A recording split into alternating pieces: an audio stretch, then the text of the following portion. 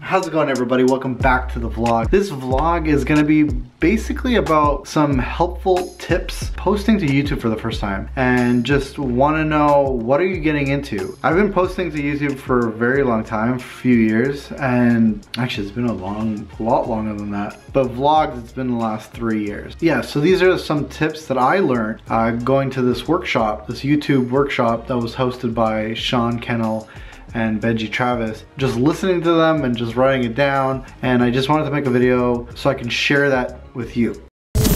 Get the camera and I'll show you around. So the first tip is bravery, courage, the strength, just knowing that you can post. Everyone can do it. Just know that pretty much everybody that posts these videos have a little bit of like fear, like, what am I doing? What will people think of me? Just remember, like, that's the way to start. That everybody starts like that. Just do it. You can do it, film something, edit it, watch it. The way I do it is like, I'll watch it a few times and I'll cut it to the point that I'm happy with it. I like things really quick because I have a short attention span. So I think, like, as long as you're happy with it, be yourself. And if they see that through the video, they're gonna wanna subscribe to you. So just be yourself, don't be anyone else. And honestly, the more you do it, the easier it gets, the more confident you are with this. It does get easier. You're still talking to yourself a lot. So another tip, that was tip number 1. Tip number 2 is create locally. So create, like, just know that the city that you live in is good enough. I know a lot of people think, oh, I need to be in LA. I thought that too. You know, like, I can't shoot here. And the truth is, there's lots of YouTube channels that started that are not in LA.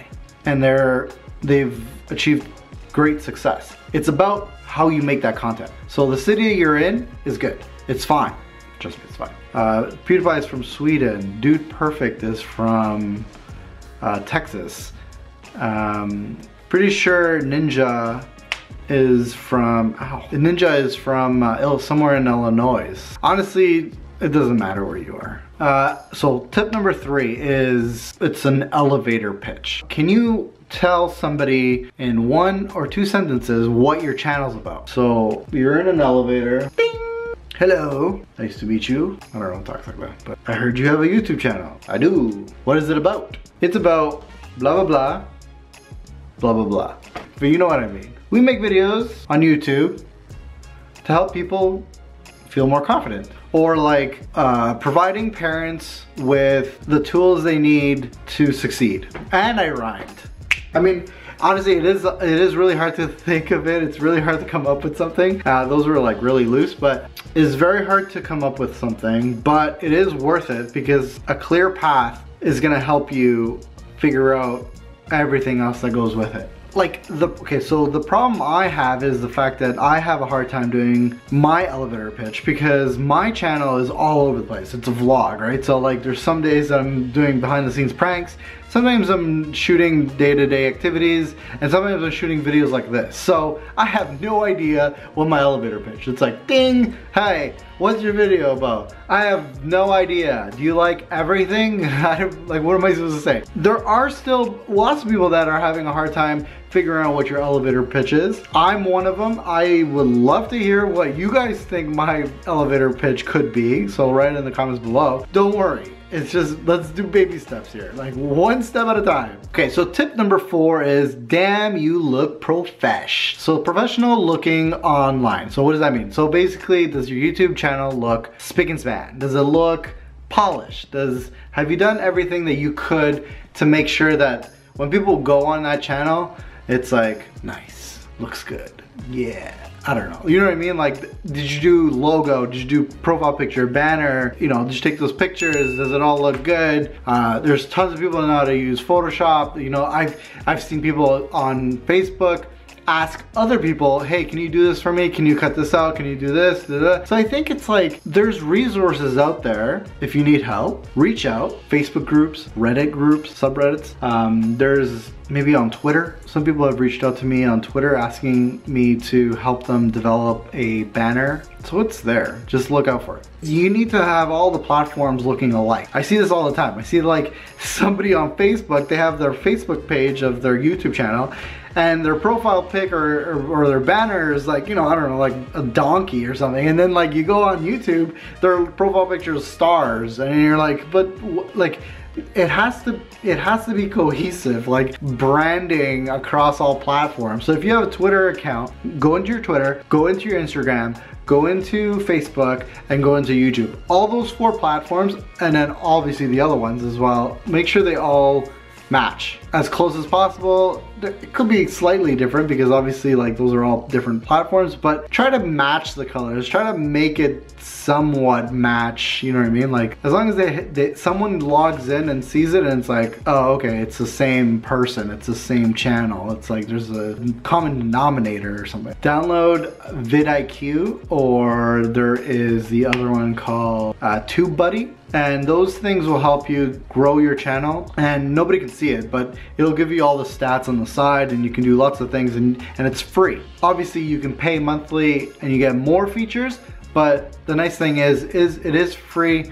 I downloaded it right away. It helped me a lot, and I'm not sponsored doing this, but it's just honestly, it's a tool that I read somewhere and I downloaded it right away, and I was like, wow, I need to, obviously people need to know about it. Lots of people use this. If you are starting a YouTube channel and you don't know, plus the great thing is like with VidIQ or TubeBuddy, you can see the tags that other people are using. So like the hashtags, are you hashtagging your video? You know, what is this person doing? Sometimes it could help like copying those hashtags, but at least you get an idea what they're hashtagging. Cause it kind of like, those hashtags can make the video go very far. I like you. I want to help you build trust. Okay, so this is tip number 5.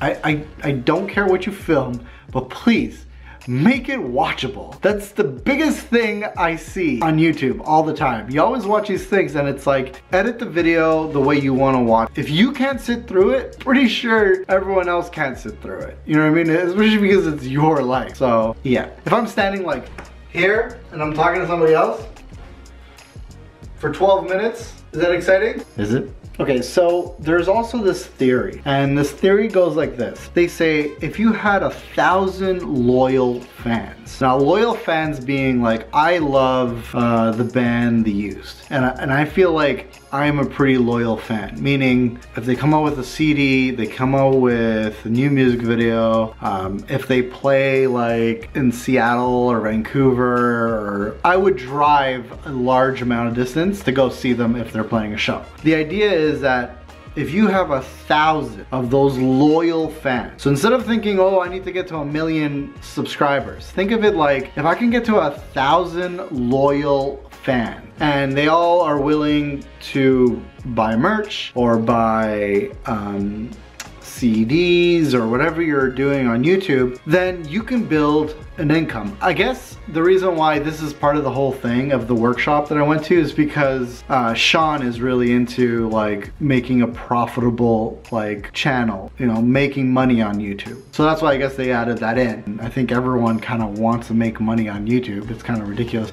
I think it's important to know that like you go into this knowing that it's a hobby and you love it, first of all, because if you don't love it, then you're gonna like fall flat on your face. It's like exhausting and you won't be able to like, I mean, don't forget, so YouTube is a search engine, right? It's literally a search engine. So this is something that I've been struggling with too. So what are people searching for? That'll help you create those topics that you want to make. I mean, I wouldn't drive your videos based on that because obviously you never know what people are going to be searching. It's like sometimes it's a fluke. Just knowing that it's a search engine, you know people are going to be looking for something. So I know at some point someone's going to be looking like, how do I start a YouTube channel? Like, what do I need to know? Like this video maybe might do well depending on how I create this title. But yeah, so just think search engine. Maybe if you find that niche, some people say that you can build that, and then from that niche you can branch over to, you know, creating vlogs. I'm pretty sure like Philip DeFranco did that. YouTube is a community, right? Everyone says that. YouTube is a community. It's like a room filled with awkward creators shaking hands. I don't know. It's a two-way street. So when you're watching people's videos, they're gonna watch your videos. The more time you put in, the more time people will put into yours.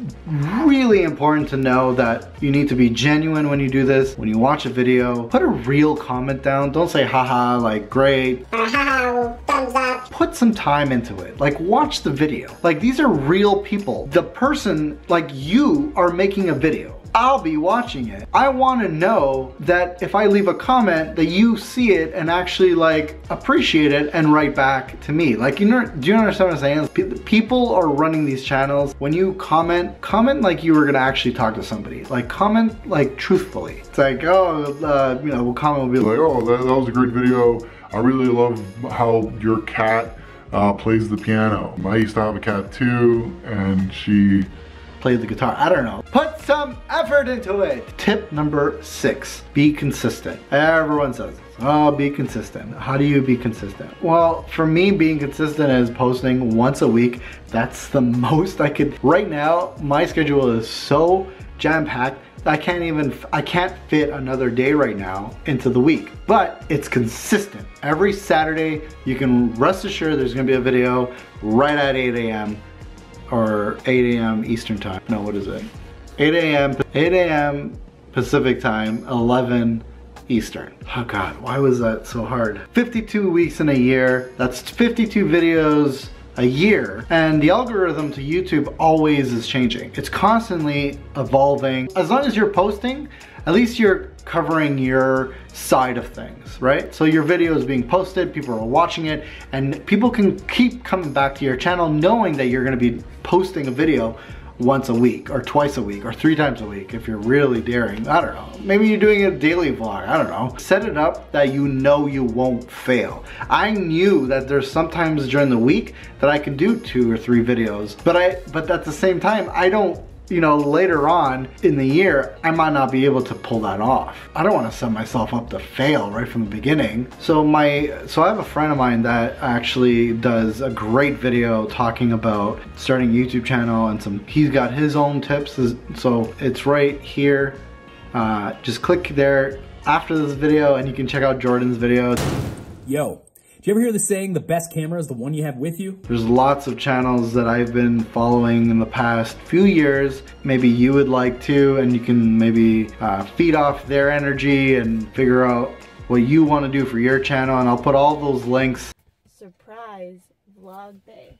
In the description below, if I get around to it. Don't forget, this is a marathon. This is not a sprint. The longer you can sustain yourself keeping a pace, the longer you can last, the longer you can create a long-lasting YouTube career. People that right out of the gate, you know, oh, I'm gonna like create every day or 3 times a week, and like sometimes they just run out of steam, and I don't want you to run out of steam. So that's why I'm giving a heads up. Like, just know it's a really long marathon, so just pace yourself. 1 video, make it perfect, edit it a bunch of times, make sure that everything's perfect, because then that video lasts like forever. A lot of people like rehearse. Let's say this video, right?